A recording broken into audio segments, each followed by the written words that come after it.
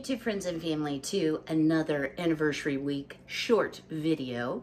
So this morning, even though our Every Bit Counts challenge doesn't start until August 1, I'm finding that I'm having things to do on the daily. So yesterday, I realized I hadn't had any meat for over a week. And thinking of B12 deficiency, I decided, you know what, I'm going to find something in the freezer to thaw out. This was actually day before yesterday, and cook up. So I found, and it is so good, guys. I had gotten it at Aldi, and I vacuum sealed it in the already sort of vacuum seal pack so it wouldn't get freezer burnt. And I believe I had purchased it in the fall, back when things were a little cheaper. But I thought it was just a pork roast, and then I looked at it again and it said carnitas. It has the most delicious tomatoey, spicy sauce. So I cooked that in the crock pot, saved a little bit of the meat, had some yesterday, have a little bit for today. And I have before made homemade vegetable soup with some leftover like roast meat. I think it's the best. I prefer it over hamburger, just my personal opinion. Y'all, look at this. Is this not gorgeous? Yes, it is gorgeous. So I was able to get 5 quarts of vegetable soup using my homegrown tomatoes that I had in the freezer, 3 packages of Great Value brand frozen vegetables, some cabbage I had on hand, some onion, and some homegrown green beans. And I have to tell you all, and I saved a little bit that wouldn't fit in the jar. It is delicious. So it gave me an idea in case you're like, well, I don't know if the Every Bit challenge is going to be something I can do. And y'all, if you can't do it every day, I may not be able to do it every day. That's fine. I think being mindful for an entire month, being mindful while we still have, if you're in the climate at the time of the year where things are still producing while there's fresh produce, it's a great time to be mindful of what do I need to put away for winter. So I needed to cook anyway, so I, in effect, will get 3 meals. The one I had yesterday, the one I'll have today, and then I also have some soup, plus 5 quarts, which I'm sure my son will talk me out of one, for my pantry shelf. So as you're cooking, it really takes almost no more effort to make a little bit more of something, you know, to double the recipe, or I don't use a recipe for a lot of things, so just, you know, add to it. I also used my homegrown home canned tomato juice. It is so good, y'all. I use no broth, just the tomato juice. It is just a burst of fresh garden taste. So just some food for thought if you're like struggling, like I'm not sure what I would do, and I'll have more ideas as we go. So today, what am I doing? I've had some requests, and I will make this brief because I've done it before, for a little more information on the freeze dryer. So what I have before me here is, well, actually this one should go down here. 3 dozen and a half plus more than 2 dozen in the refrigerator. So I need to go ahead and freeze dry eggs.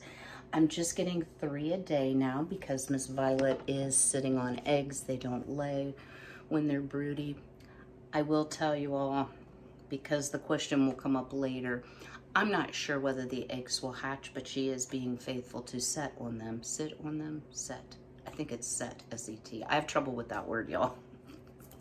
My education is failing me. Chickens can have a habit. I've read about it. And y'all know I'm a new chicken mama. By no means an expert, just passing information I've learned. And it is a bad habit. There are chicken wars over eggs, over nesting boxes. Miss Jolene, she is hanky-panky Jolene. Not only does she make a break for it, if she wants to lay an egg and she doesn't like who's laid before her or how the eggs are positioned, she will move them. Well, I've only lost 2 eggs in all of the time that I've had chickens. So dozens and dozens and dozens of eggs, only 2 have been broken. And actually they weren't totally broken. They just had a peck mark in them where, you know, she was trying to peck move. So one of Miss Violet's eggs must have gotten away from her, or they were picking on her, and one rolled away. And I believe it was Miss Jolene, broke that egg. So maybe it smelled funny, maybe she's jelly, I don't know. The reason I think it's Jolene is while I was taking care of Violet last night, because she's getting separate food and water and lots of pets, which she isn't super thrilled about. Just saying. Jolene came sauntering in, and I knew she'd already laid and started to eat the eggshell. So that is a bad habit your chickens can get into. That's why I try to get the eggs out right away, since I know she is at least prone to pecking and moving eggs. So I cleaned the coop, shut the door for a while. I did add quite a bit of cedar shavings, hoping that they wouldn't smell any remaining egg. I think I got it all out, and lots of poo. Poo's not very appetizing when you're getting ready to do food, but that's okay. So that's been a little challenge, but she still has 2 underneath her. She's getting more protective because I tried to move her over this morning and she pecked at me, and then like the feathers on the back of her neck raised up. I think she's like, listen, I got this. I know how to be a mom. So I tried to leave her alone. So what I'm going to do here is I'm going to crack these eggs into a bowl. I like to put no more than 4 cups in each tray because they freeze dry so much faster, and it is humid today. Y'all, we got ½ inch of rain yesterday, supposed to get a little more this evening. It is 81% humidity right now. So if you notice me perspiring, that's why. So I'm gonna get busy on the eggs, and I will take you in and show you the freeze dryer and talk a little bit about the process and why I'm trying to make every bit count. Stay tuned. So just to give you all an idea of how I prep the eggs for the freeze dryer, I just crack 3 to 4 cups, depends. I think I'm only gonna have enough for 3 cups in each today. And then I use my handy dandy Cuisinart Smart Stick to just immersion blend. And you want them really, really well blended so that your eggs don't come out grainy. And if you're using them in a recipe, you are truly getting a fully blended egg. So I'm gonna continue working here. Then we'll go on in and look at the freeze dryer, and I'll talk about how simple it is to freeze dry your own eggs. I will try to speak up over the freeze dryer noise. So I have the Harvest Right medium freeze dryer with the oil-free pump. So I'm just going to add in my 4th and final tray of eggs. Aren't those beautiful? And you do want to make sure that your trays are evenly filled. In other words, don't put 4 cups in one and 5 in another and 2 in another. So I came in earlier and flipped this on, and what it will tell you is wait at least 15 minutes until the chamber's cool. So I've done that. Load my food, I've done that. Don't mix frozen with non-frozen, that's another important point. And then back here, y'all, oh, you can't see right here, is a valve which you want to turn off, which is going to make them like a crisscross.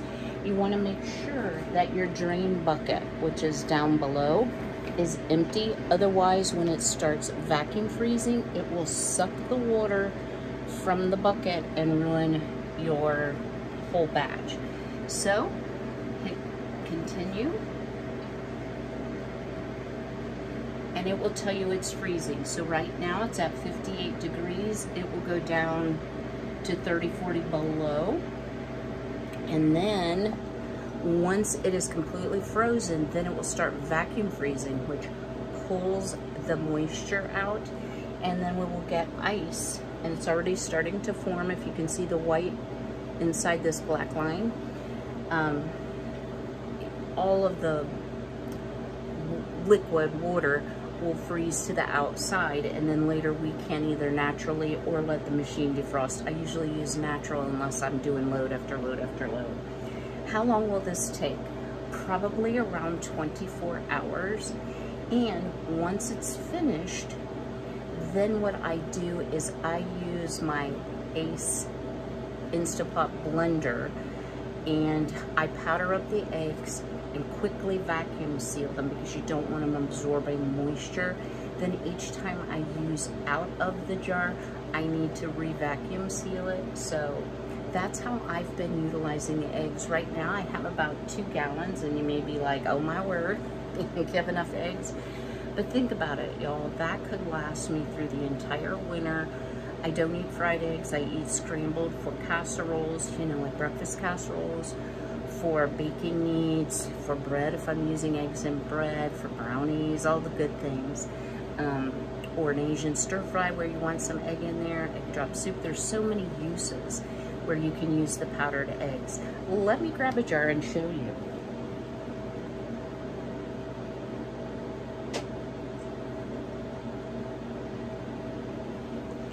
So you do want to make sure that they're completely dry, and you see as I'm turning this, there's no moisture in here. This was done June 14th of 22. How long do they last? Well, I'm not terribly worried about it because I'm sure I will use the eggs up over winter.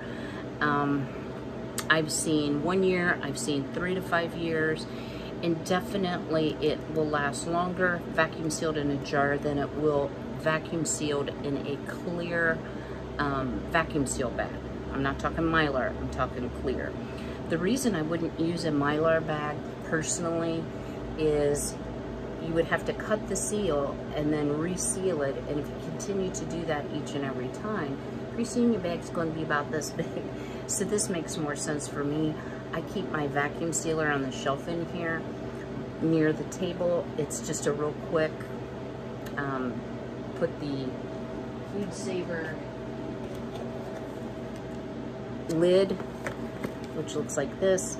You just snap it over before you put the ring on, vacuum seal it, label it, and you're good to go. So this is a way that I can make every egg count.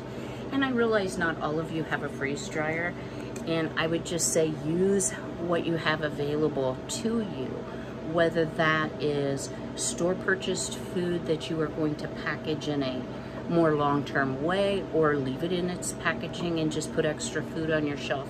Make every bit count. So I hope you've enjoyed today's video. Do me a favor if you will. Go ahead and smash that like button and share my video if you know someone who'd like to be a part of the Every Bit Counts challenge. So this video will be Friday's video. I will have a more regular video, I hope, up on Saturday. And then we will get started. That's the last of my everyday videos.